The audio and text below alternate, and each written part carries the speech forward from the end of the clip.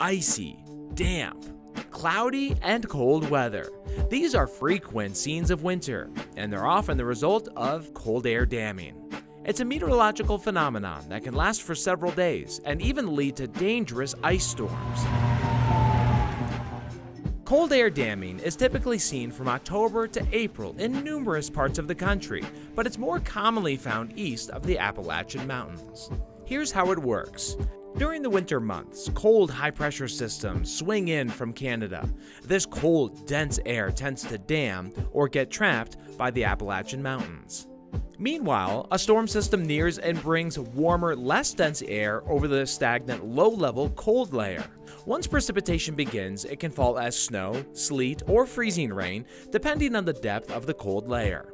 This kind of weather setup can lead to thick ice, resulting in downed trees and loss of electricity, or just enough of an icy glaze to make travel slippery and hazardous. In stronger events, cold air damming can cause an icy mess as far south as Georgia and Alabama. Each winter storm is different, and we'll show you what to watch out for this winter season. For WeatherNation, Meteorologist Steve Glazier.